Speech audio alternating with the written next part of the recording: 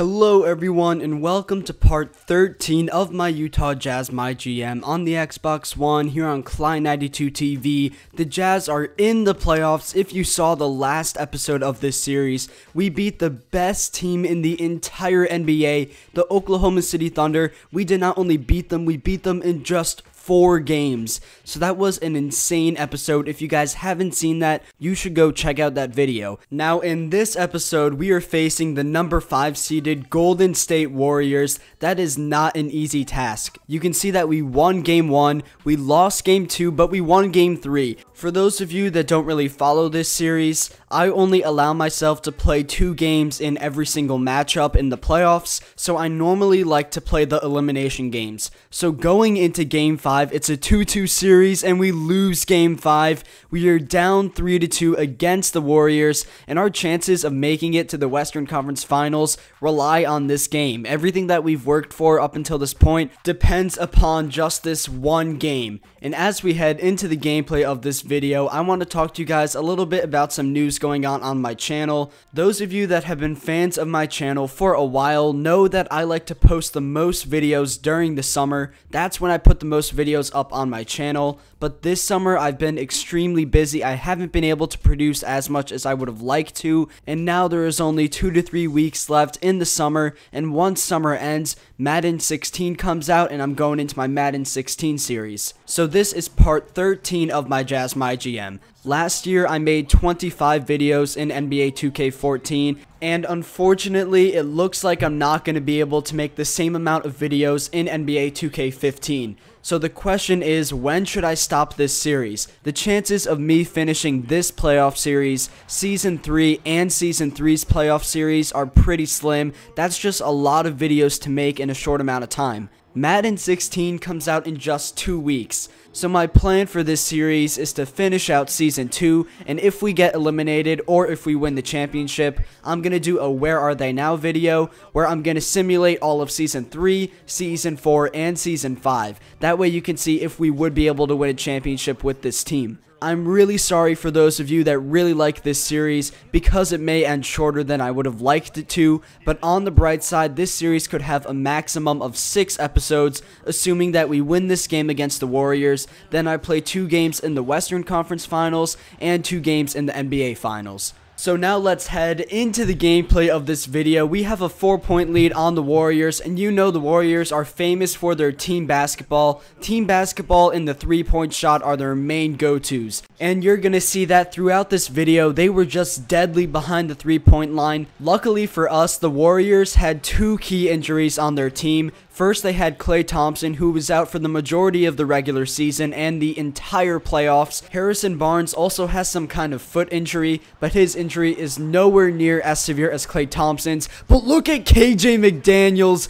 getting the rejection on Harrison Barnes, running down the court and getting the slam at the other end. That play basically defines this Utah Jazz team. We have a lot of really young talent. We also have a lot of fast players. We have guys like Victor Oladipo, Emmanuel Mudiay, Karl Anthony Towns, KJ McDaniels, Justice Winslow. Just so many young players on this team with a ton of potential. Midway through the second quarter, we have just a 2-point lead. Earlier this season, I actually played up against the Golden State Warriors, and we won by like 15. We should definitely be beating this team by more than 2 points. So Stephen Curry has the ball. I think we have KJ McDaniels playing defense on him. He gets down low, misses the layup, and now we can run the fast break. Derek Favors passes it to KJ, and a lob to Justice Winslow. If you saw the last episode of this series, Justice Winslow, a player that rarely got any minutes in the regular season, he decided to step up in the first round of the playoffs. And you know, once you catch my eye and impress me in that game, I had to give him more playing time in this episode. You can see Stephen Curry missed that 3-point shot, but we can just not get a board on the Warriors. They would make that layup. If we want to win this game, we need to work on the defensive glass. We cannot give up that many rebounds. There is Stephen Curry with a little give and go. He misses the shot. I think that's Draymond Green gets the rebound, but he misses that as well. We're running down court. Give it to Justice Winslow on the 3-point line, and he will knock down that shot. Just a perfect end to the second quarter. I would have have never guessed that Justice Winslow would be playing like the way he has been playing in these playoffs. We have an 8-point lead going into the second half, and just look at that field goal percentage. We're making nearly 60% of our shots, and that's really good for an NBA team. Stephen Curry has 17 points. He's picking up the slack for his team considering that they don't have Klay Thompson. And Karl-Anthony Towns ended the first half with 9 rebounds. He's really working it on the glass, and this is a guy that's in his first year in the NBA. Just imagine how good he'll be next year. So starting off the second half, we've extended our lead to 13 points. Harrison Barnes is going to drive in, miss that shot,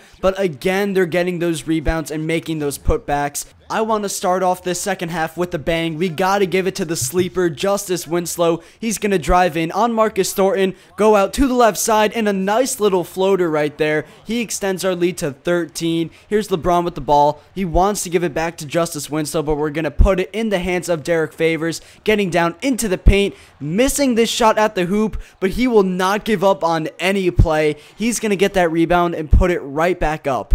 After I saw that hustle from Derek Favors, you know we have to give the ball back to him. I think he's got Draymond Green playing defense. He's going to head into the post, pump fake, and a beautiful up and under move, getting that finger roll at the hoop. And you know Stephen Curry wants to come back. He's shooting that three-pointer, but he's been cold this second half. We're running the fast break. Give it to Justice Winslow. He's going to run out to the left side, fading away out of bounds, and that goes in. This guy is great. I wish I discovered earlier in the regular season how great of a player he was. I would have definitely given him more playing time in the regular season. Up by 17 points, let's let the rookies get some playing time. We're going to get a rookie pick and pop here with Justice Winslow and Kristaps Porzingis, and Porzingis is a great shooter in this game. He knocks down that shot. We're holding on to a nice lead. Give it back to Justice Winslow, a pick and pop with Porzingis. He's going to drive to the right, cross over Harrison Barnes, and dunk it at the hoop.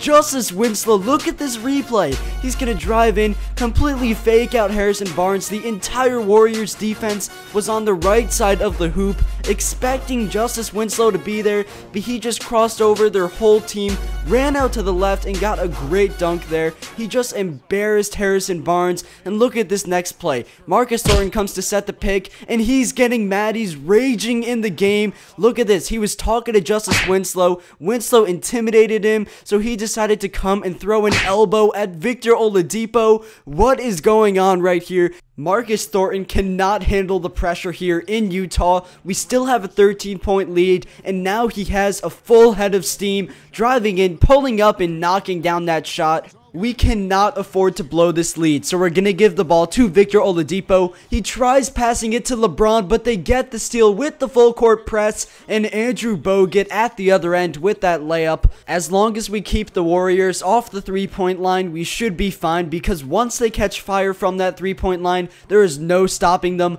And look at Draymond Green getting that hook shot over 2 defenders. You can already tell the 2K cheese is coming. There is Stephen Curry on the three-point line.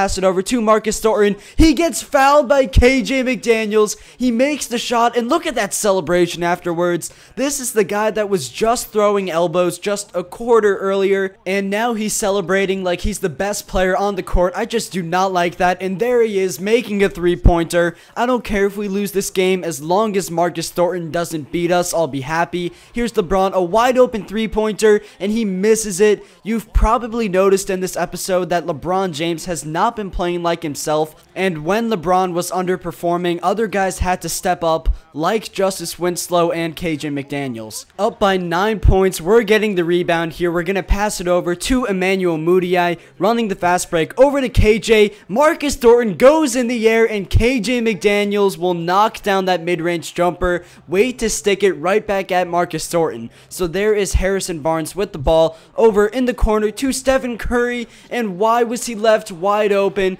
They narrow our lead to just 7 points. Here is Marcus Thornton at the top of the key. He's going to give it to Curry, who passes it to Andrew Bogut. He gets fouled by Karl-Anthony Towns. It's an and one, and he makes it just a 5-point game. Choking is not an option. We get the ball stolen away. There is Stephen Curry on the left side. He's going to drive in, shoot it, and now it's a 3-point game with a minute left. I cannot believe we blew our 17 13-point lead. There is Derek Favors with the ball. It gets stolen out of his hands, and LeBron barely picks it up. That was almost an easy dunk. He's going to run out to the left side and knock down that mid-range jumper. That was a crazy play, so we have a 5-point lead. A score here could secure us the win, but he gets the ball stolen from him. Harrison Barnes going to run down court, get fouled, and luckily that shot did not go in. So if Harrison Barnes makes both of these free throws, we'll get the ball, and if we do not score, then the Warriors will have a chance to tie the game.